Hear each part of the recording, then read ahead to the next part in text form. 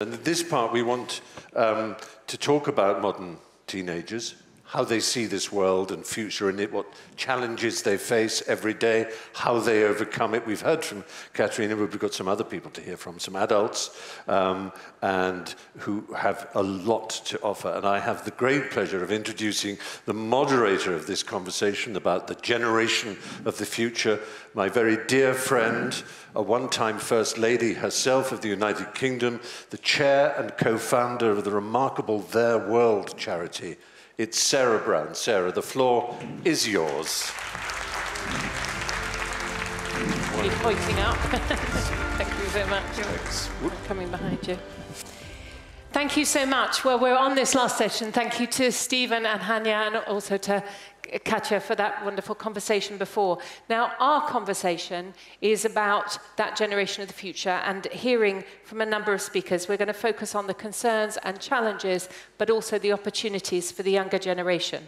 So, allow me to invite the first participants to our conversation and to welcome the First Lady of Estonia, Sirje Karis.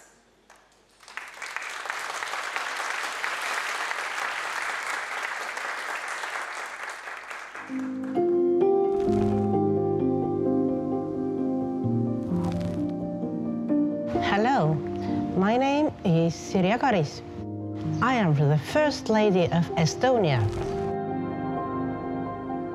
I was most shocked when reading the statistics of suicides and attempted suicides among young people in Estonia. Each individual story is terribly sad, but statistics reveal the scale of the problem.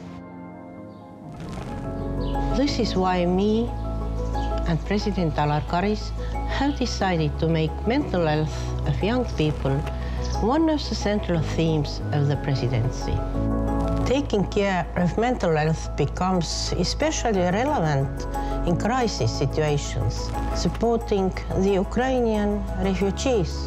Providing good mental health support is about a solution to all the modern challenges.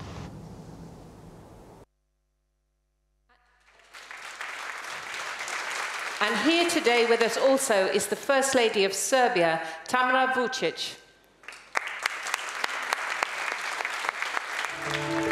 Mental health is a current topic at any time and in every corner of the globe. Every day is a test. It's a struggle. Life is unpredictable, but the way we perceive challenges and how we tackle them is entirely up to us. It seems to me that everlasting love is the most important factor for overcoming all crises, including mental ones. With all due respect to modern medicine, with love, all other crisis-solving skills can succeed, but without it, none of them.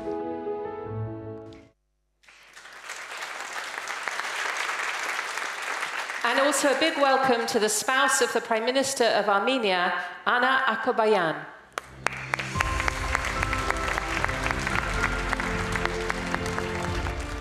And it's with great pleasure that I invite the partner of the President of Slovakia, Juraj Rizman.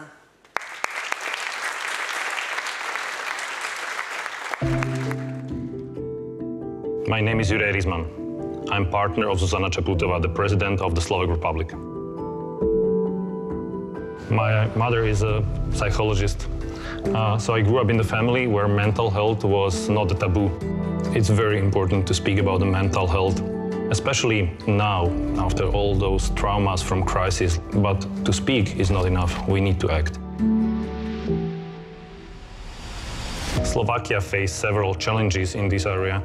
On one hand, we managed to adopt strategic documents, new policies, but on another hand, we are still lacking a lot of mental health care therapists, for example.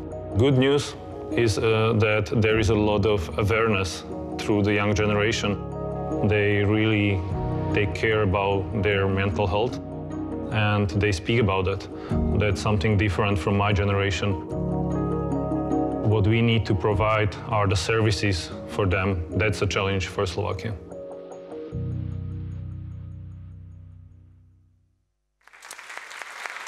And also with us, we have the psychologist Natalia Pidlisna and well-known Ukrainian stand-up comedian and volunteer, Vasil Baidak.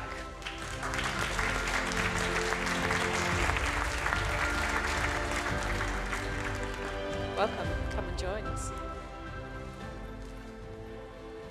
And with great pleasure, I also present to you another participant of the conversation who will join us online, the Hollywood actor, public figure, and a good friend of Ukraine, Richard Gere.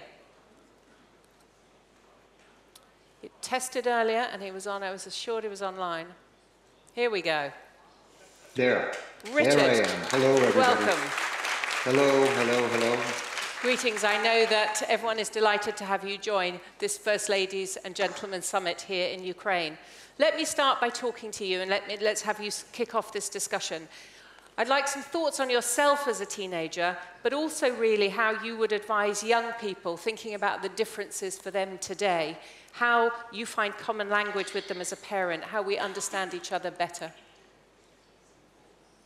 Well, first of all, I want to say the kids you've had on this program are pretty amazing.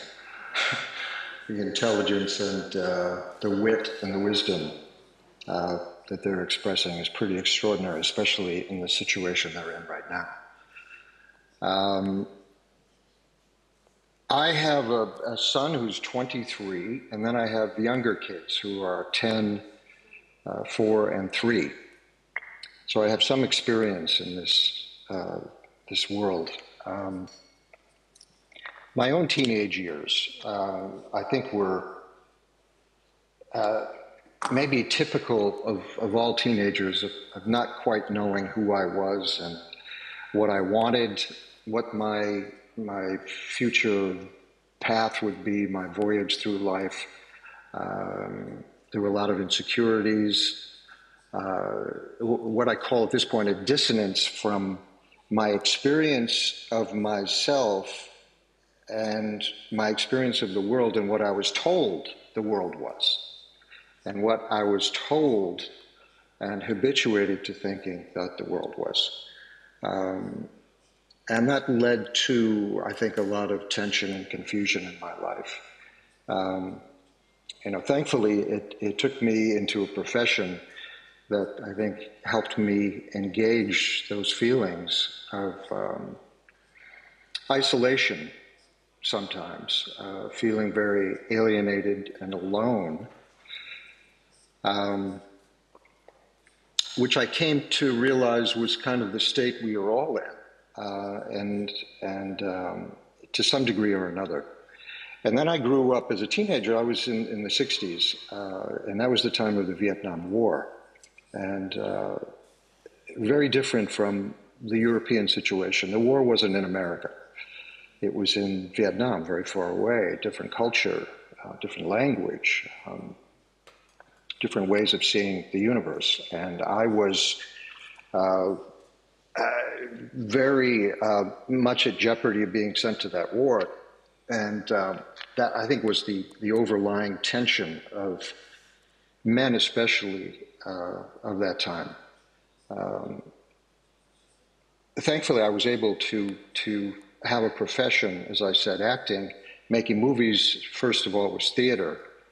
That gave me a lot of focus and kind of insisted that I look at my own mental health, look at how my mind works and how my emotions work. And also it led me in my exploring my own mind and the universe. It took me to Buddhism, which has given me a very solid background of understanding myself and the universe, but a path going towards a kind of freedom and openness I think we all look for.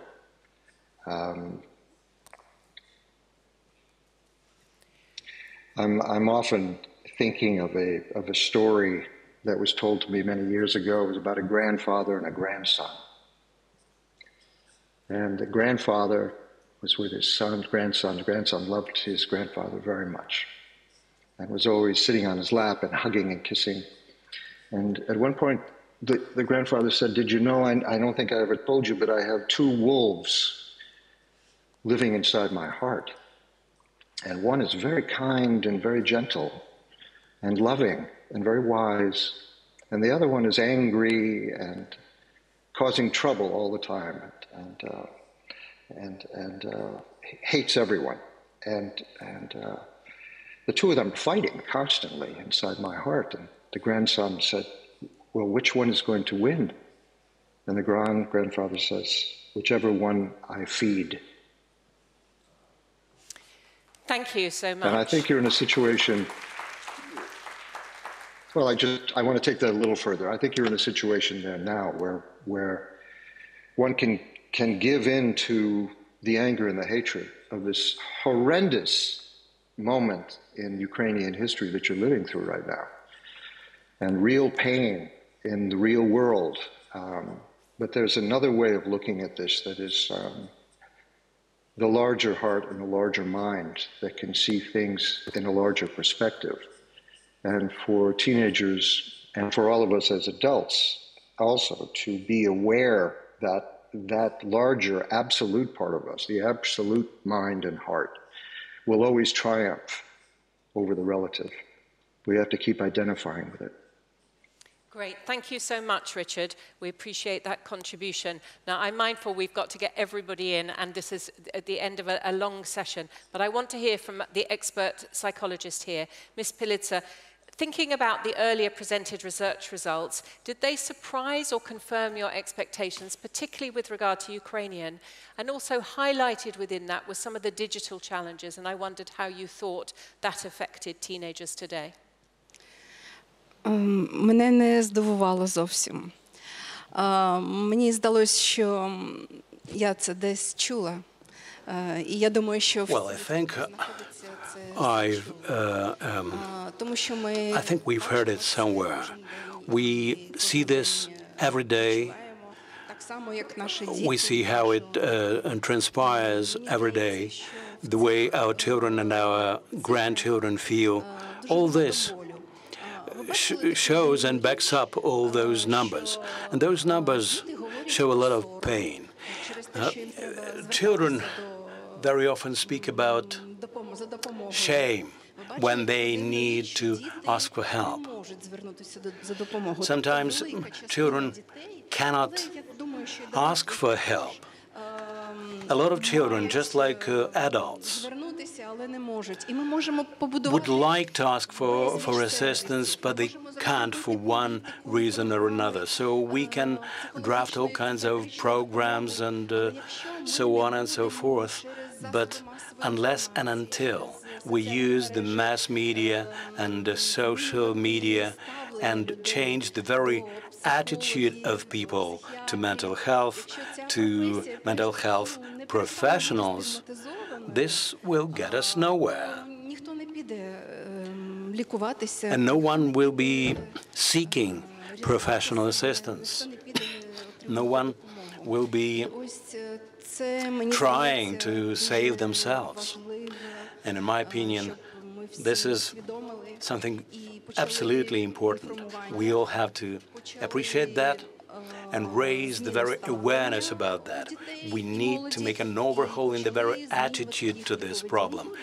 And this will impact the behavior of children, and they will be getting necessary services. And everyone should start with him or herself. To the First Lady of Estonia.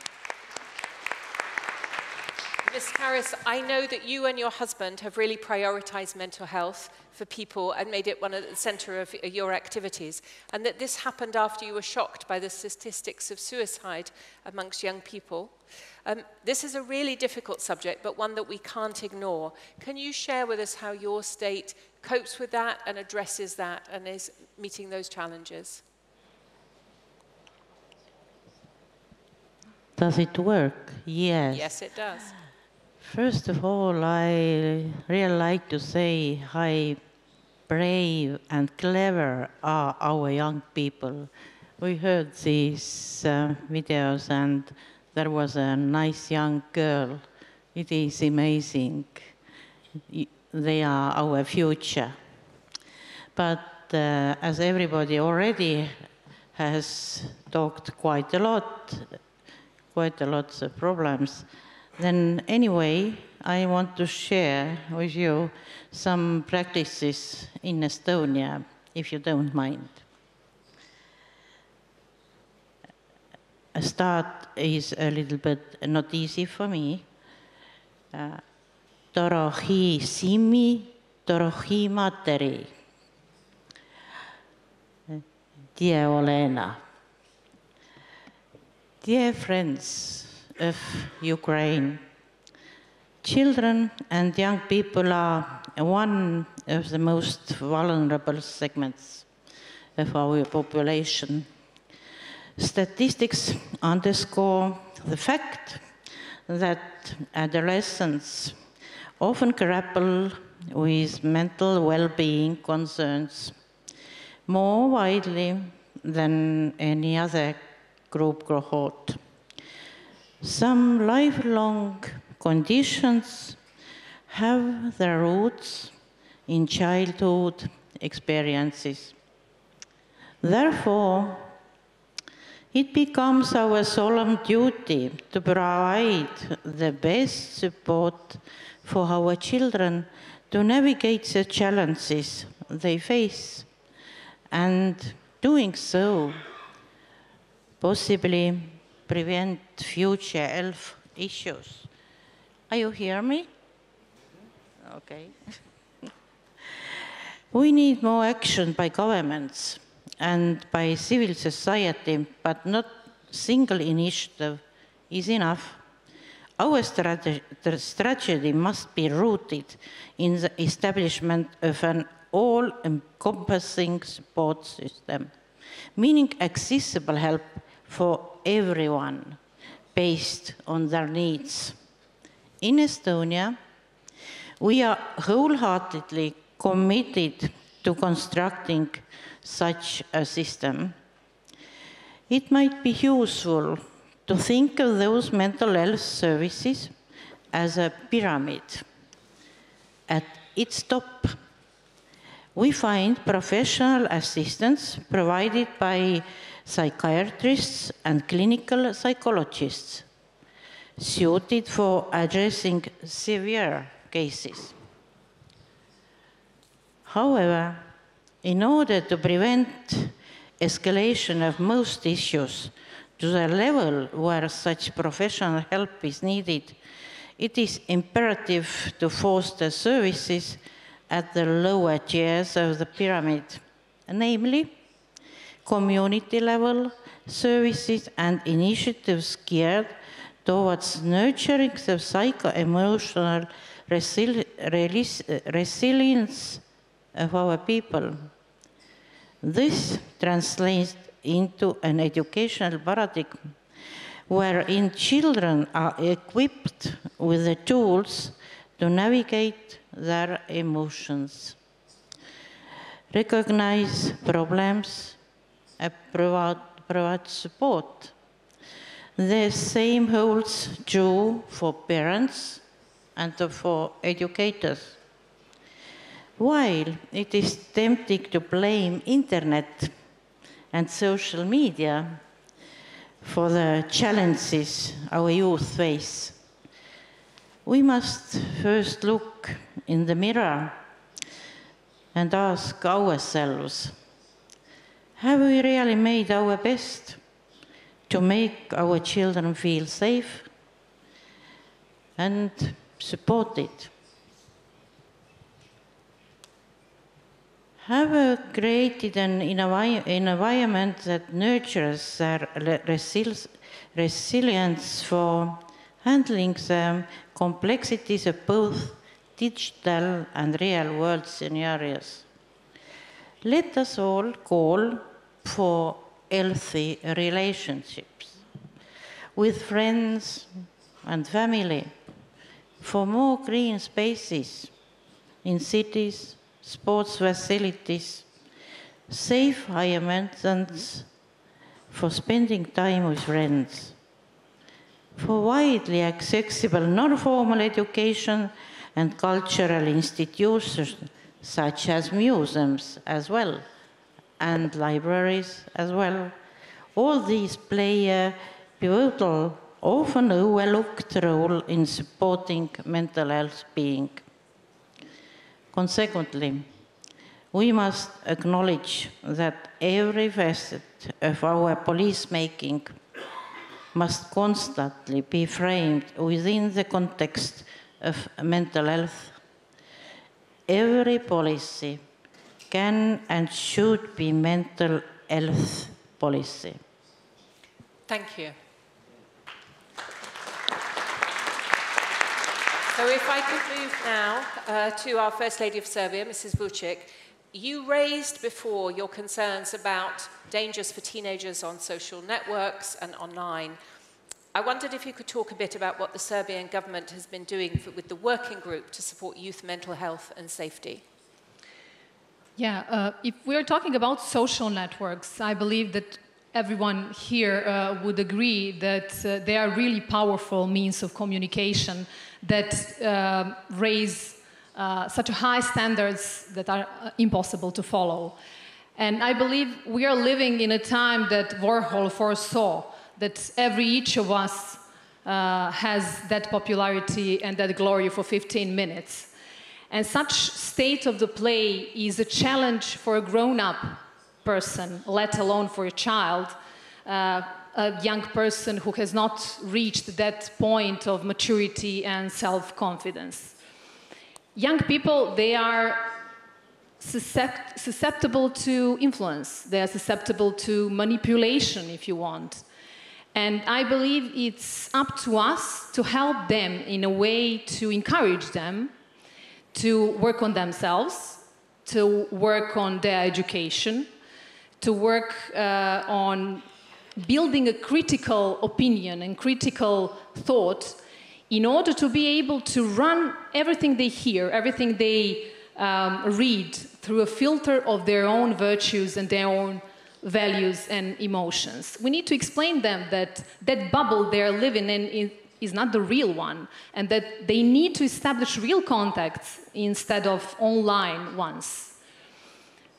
If we don't do that, if we fail, we will have more generations, we already have them, unfortunately, which are more depressed, more fragile, more anxious, and so on.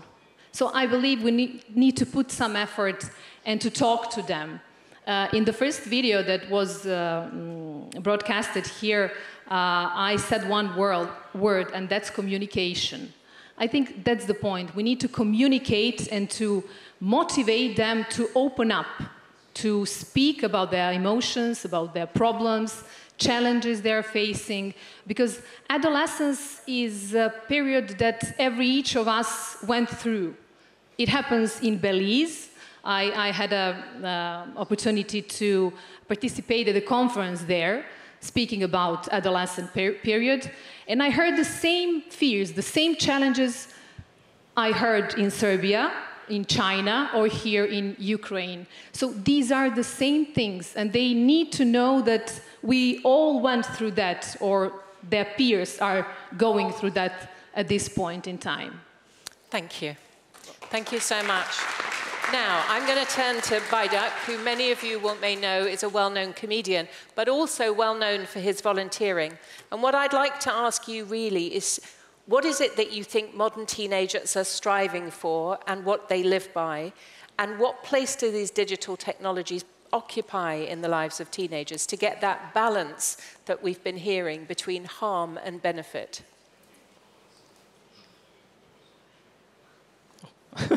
Вибачте, так, дослуховував. I apologize, I was just listening. Teenagers want peace. This is 100%. They want it. They want all this to come to an end. For me, it is a difficult situation when I often communicate with teenagers, with young people, and when I see children who live in a terrible reality, and we understand how terrible it is, but for them it's a reality. And the most difficult thing is, for me, is to realize all this. About 4 times I cried during this large-scale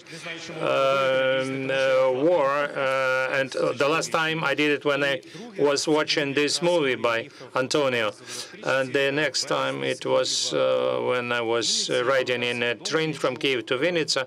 I was coming back home and overheard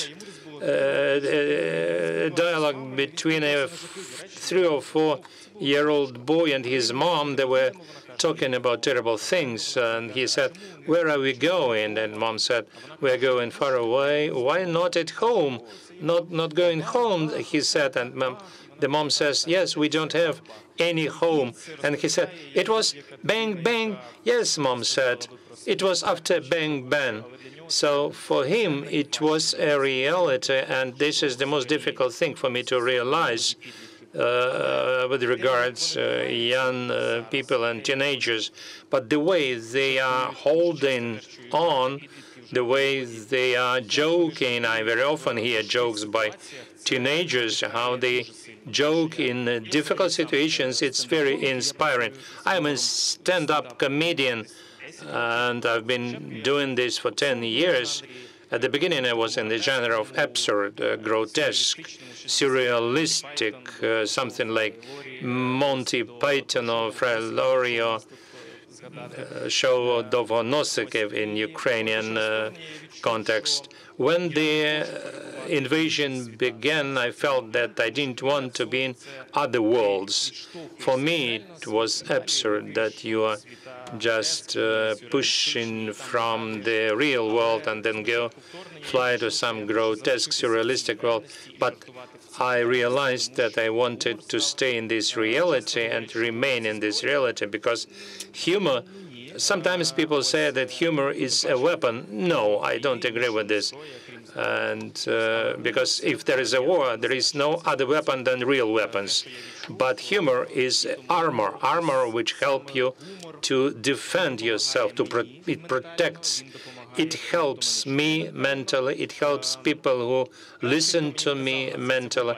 The first person who told me this was my father, because when the invasion began, we all were in a very terrible situation. But there were some funny moments, how cynical it may sound. I told my father that invasion starts.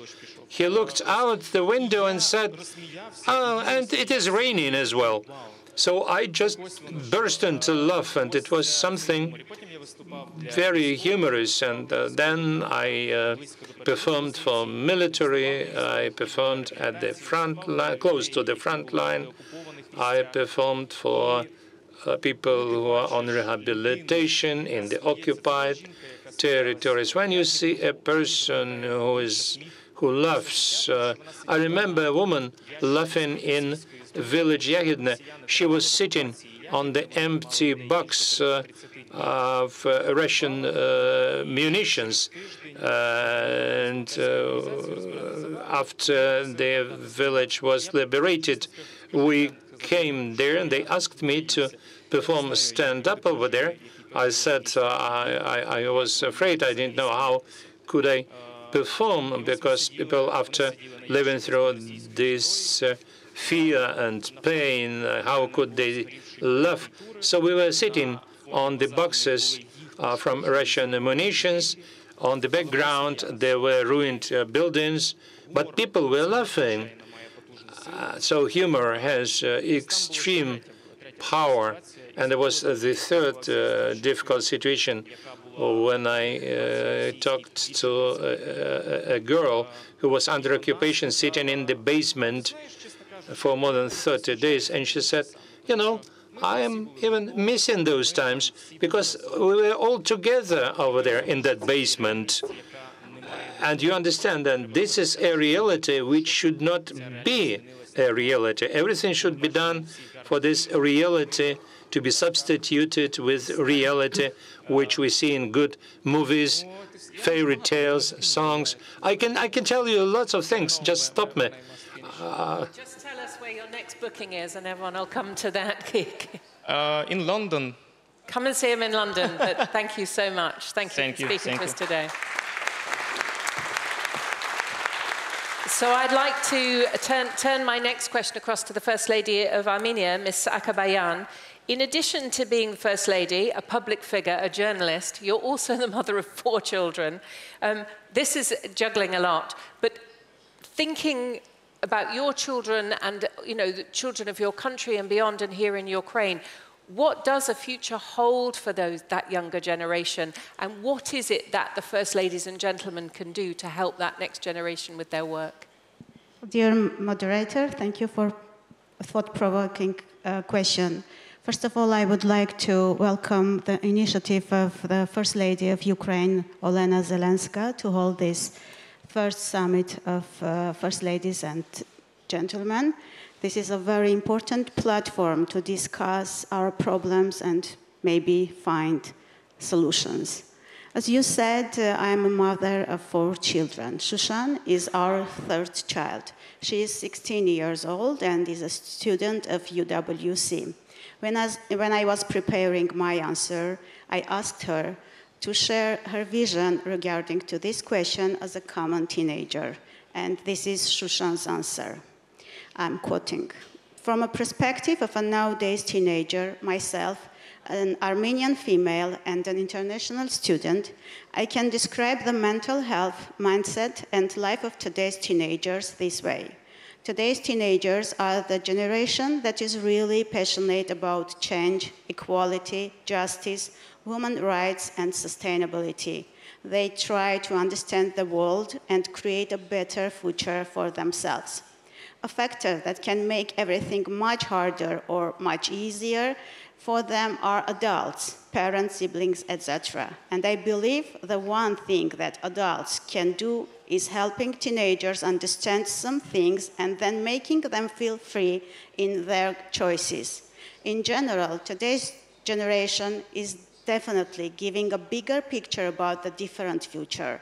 And all they need is to have the opportunity to create something by their own passions, actions, and mindset. End of quote. Ladies and gentlemen, although Shushan is not mentioning big problems, but at the same time she is dreaming about different future. And it looks like that Shushan and her friends are not happy with the current situation of the world. I don't think that they appreciate the world we live in and are going to pass them. And to be sincere, they have, let's say, huge reason for that. We are returning from the exhibition Martyrology Children, where we commemorated the deceased children in Ukraine from February 24, 2020 until now. When I think about the question what the future holds for my children, children of my country and the children of the world, first of all, I think about those children who no longer have a future, who remained in the past and whose memory we have just commemorated. I think that we, the adults, did not do our utmost at the time so that the future would not prepare such an end of life for them. I feel extremely guilty for those kids. I feel very guilty for all the children of the world who were martyred in various wars, regardless of which country they were killed in, without distinction of race, color, religion, or social origin. It is not normal to have a martyrology children exhibition in the 21st century. It is not normal to have children scared by bombing. It is not normal in the 21st century to have children trapped in a blockade, being hungry, exhausted, with a fear of genocide in their hearts. As we speak, 120,000 people, peaceful people of Nagorno-Karabakh are on the verge of humanitarian catastrophe due to the inhuman blockade of Lachin corridor and subjected to constant life threats.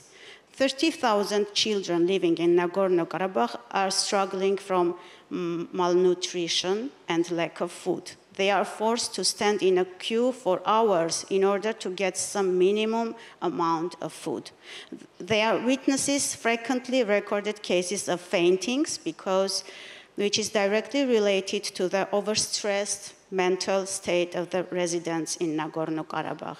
30,000 children are blocked in a small land, deprived from their inalienable rights such as right to food, right to health care, right to education. 2,000 pregnant women in Nagorno-Karabakh don't have even basic access to health care. Only a blockaded mind can turn the blind eye to the hardships of innocent people, and only a deadlocked heart keeps the blockade of the road of life, the Lechin corridor, linked Nagorno-Karabakh to Armenia and the external world.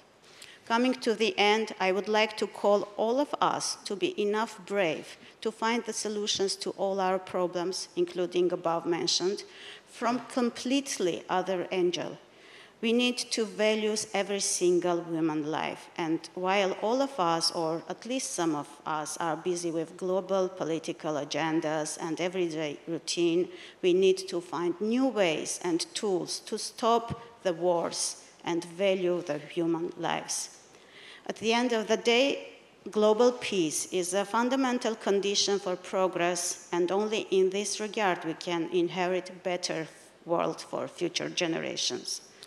With all within our minds, Armenia, with Women Political Leaders Global Network, is organizing a summit dedicated to the role of women leaders to promoting democracy, peace and security in 19th, 20 October in 2023 in Yerevan. Can I thank you for your contribution, and we'll learn more about that next summit beyond the scope of this meeting, but thank you so much. Okay, I just wanted to invite all these distinguished women to Yerevan on October later to discuss the topic. Fantastic. Very important. Thank you so much. Thank you, and thank you for your very somber reflections that give us pause for thought. Now I'm going to move on to our final contributor, who is the partner of the President of Slovakia, Mr. Rizman.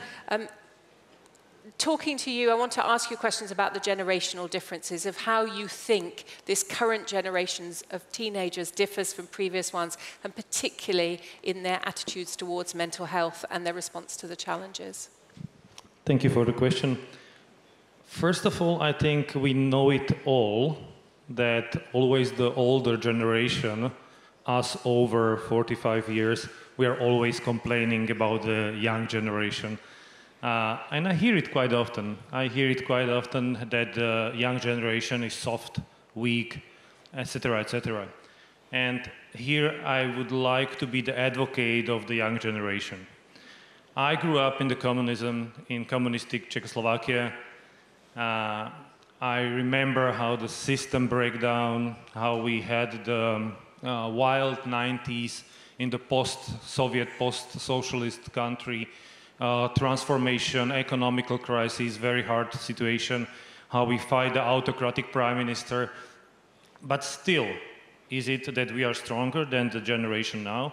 I don't think so. If I see that what young generation is going through, if we speak about COVID crisis, 2 years, no schools or online schools, very complicated period of time, how they overcome it. If we speak that after the COVID, that was the war in Ukraine, which came to more or less not only the Ukraine, but also to our countries, how it affects our young generation. No. If we speak about the other crises, economical crisis, financial crisis, the young generation is seeing that through the parents, through their families, through their communities, etc., etc. I would say that this is a strong generation. I would say that if we are speaking about my generation or older generation as a strong ones, and this about the weak one, it is not fit. It's not true. Because I am saying that if we would go over all these crises like COVID, like the war, like the economical crisis, we would not manage better. So I would like to advocate for the young generation here. And if we compare the generations, there is something which I am very happy about the young generation. For my generation, to speak about the mental health, that was a taboo. In the communist country, like once you open the mental health issue in the basic school, secondary school, high school, universities, that was the end. Like nobody was speaking about that. For the younger generation, I'm very happy to see all the numbers which were presented today, that this is not taboo anymore. There is still a challenge. There is still the number of people which need to be helped and motivated to contact the professional, to openly speak about the mental health. But all the numbers shown today are showing us that the young generation is taking the mental health as a part of the overall healthcare, which is new. It's not a taboo anymore, and I'm very happy about that. And the second part of your question, that was the question how we are able to help them, how we are able to help the young generation. And well, of course, we are able to speak about all these systematic changes which we need to see. And I think there were more professionals which were speaking about that before me. So, of course, we need more preventive work. Of course, we need way much more professional therapeutists. Of course, we all know, even if we doubled, tripled, or even more, the number of the therapeutists, it will not help us to face the real scale of our situation. So of course, we know that we need to involve our communities to help with the mental health services. Of course, all those things we know, but I would like to focus on something maybe easier. As a parent, as a father of the teenager, I would like to highlight something which was also presented through the statistics, but is much more human, because we know that what we need to do on the systematic, legislative, political level, etc., etc. But as a people, as a parents, I really believe that we need to take more time. We need to take more time with contact with our children, with the young generation. What we are able to give them is our focus, our time, our energy, our interest. And very easy steps which we are able to do, which I try to do with my son, not always successfully, but yeah, well, I try my best, is listen them, ask them what they are thinking about, what worries them. Let's try to find together the solutions with them. Very often, they only need to be heard. They only want to express, which is very important first steps if we speak about the mental health, to ventilate all the pressure they have inside. It means you have to notice the problems as well. Notice. Yeah. And then they will talk to you about the problems. Really, they don't want to do that. Yeah, but my experience is that, come on, I am really trying to ask a lot of things, even more than he's asking me. And sometimes it's opening the stuff, and after several days he comes back, and he is going back to the question I had a few days ago, and the ventilation is a first good start. And I think what is a symptom of the problem of today is that we don't have a time to spend together in the families, in the communities. So what I am advocating for is to really focusedly think about creating the safe space to discuss with our beloved one, mostly the young generation. Thank you so much. Maybe we have sometimes to talk to the teachers and trainers and art teachers and music teachers. They are spending with our children quite a lot of time, and maybe we don't notice. They do. They do, and we need to do more. That's what I believe. You're both agreeing with each other there. If I may add something. What I'm going to do is turn it to the video where we've got some recordings from First Ladies and Gentlemen who we haven't been able to hear from, and to hear what they have to contribute.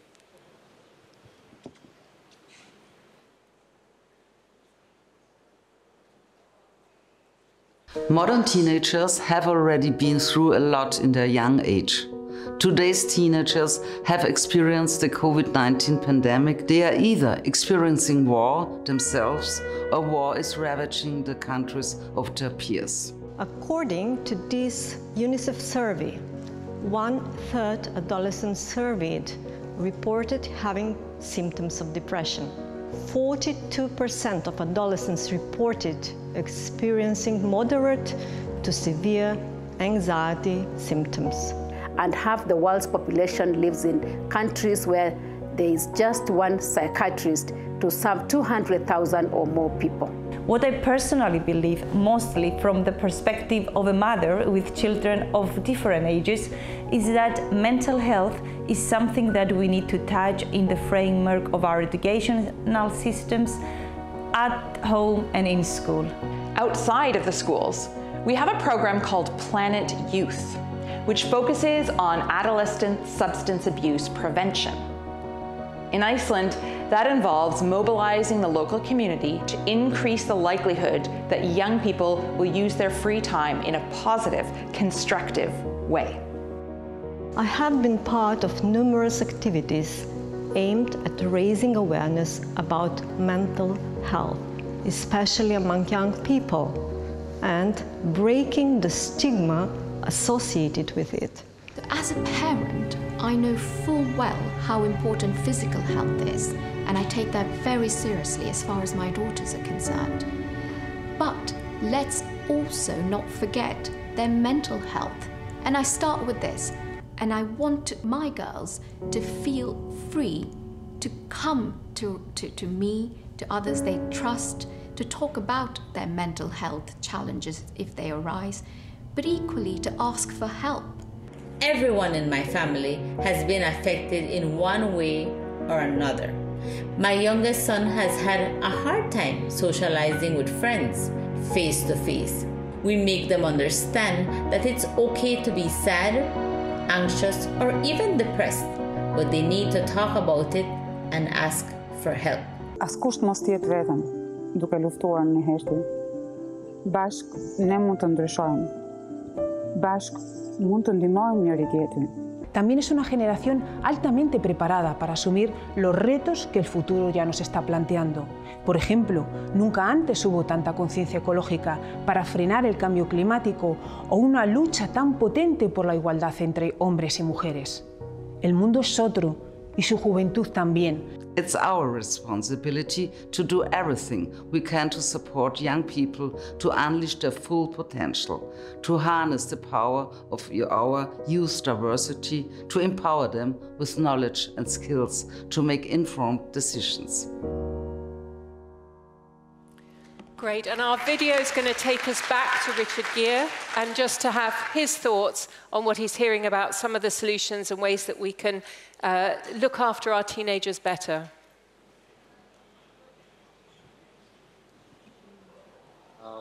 Well, I'm just kind of blown away with the intelligence and the warmth and wisdom of everyone participating there, but also looking at the faces of the people there witnessing this. The humanity in the space of this symposium is pretty extraordinary. I mean, I think what this all comes down to is empowering our kids to express themselves and having the courage ourselves to look at our own minds, which I pray for every day, but to encourage our kids, give them the language and the habit of expressing themselves, their deepest feelings. And that really comes from genuinely listening. Listen, listen, listen.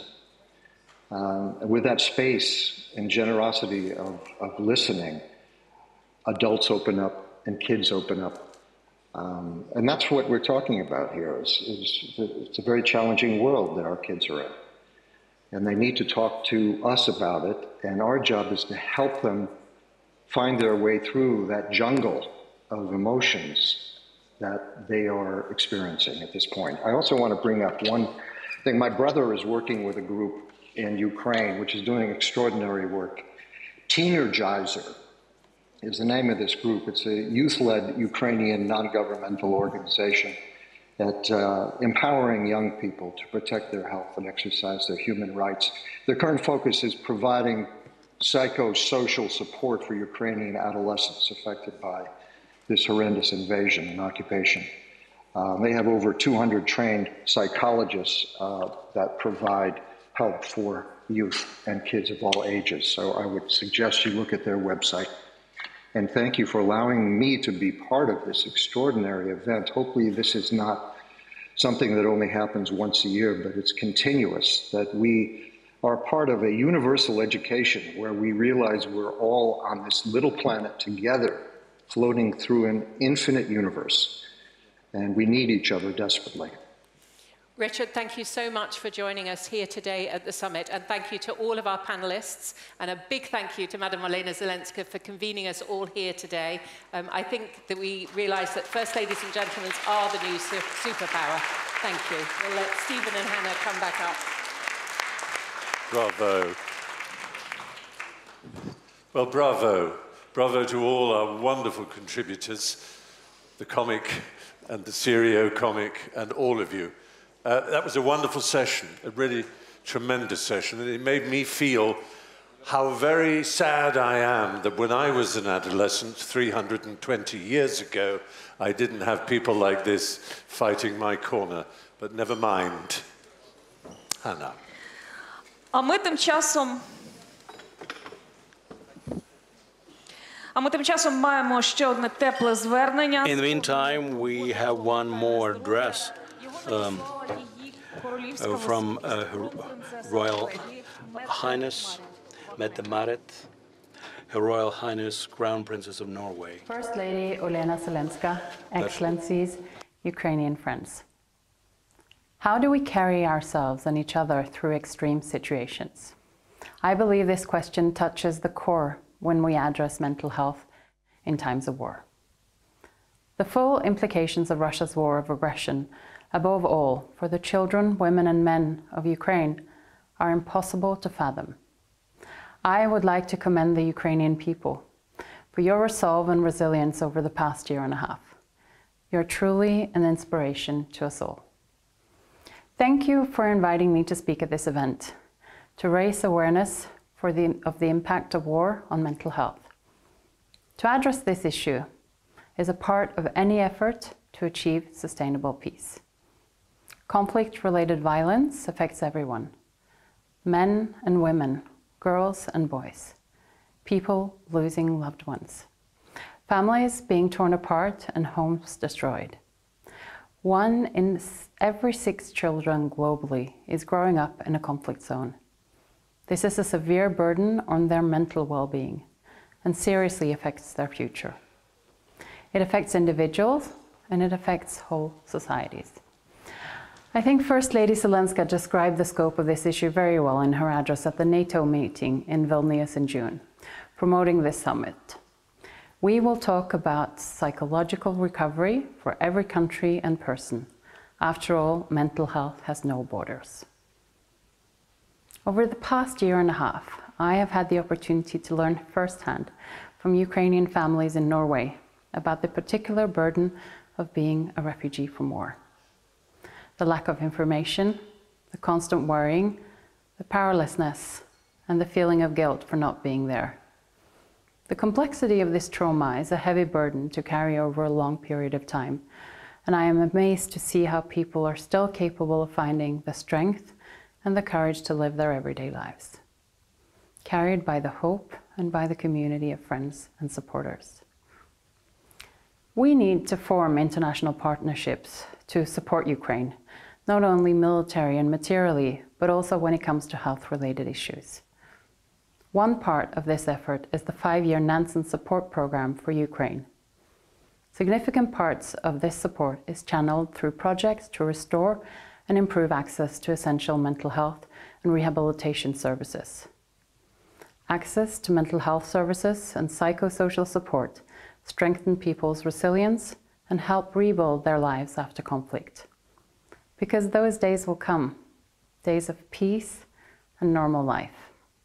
And when they do, Ukraine will need its people to find the strength and the motivation to restore their lives, their communities, their country. In the meantime, we will do what we can to carry each other, and Norway will take continuous support for Ukraine for as long as it takes. Thank you.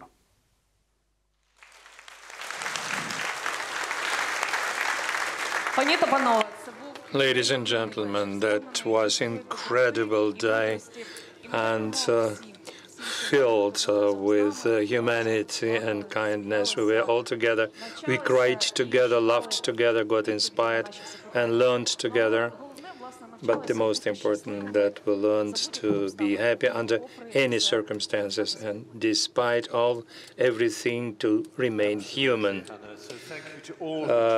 Дякую всім, хто взяв участь.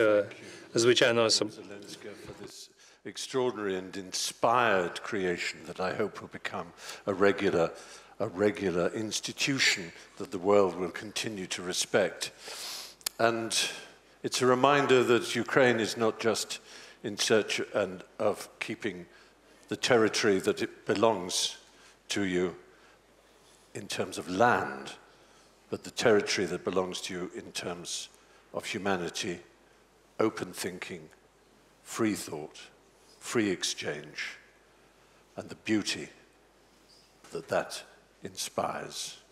You are admired around the world, and this occasion is one example of why. So thank you all for doing that. We want to end this evening with a few lines that were born at the break of this stormy summer. Hannah, will you help? Так, звісно, ці, власне, рядки в саме серце. Yes, Stephen, of course, such words aim at the very heart and hit it. It will be so good there for us, wherever we will be. No matter how hard life will hit, if already given, so it's time to win.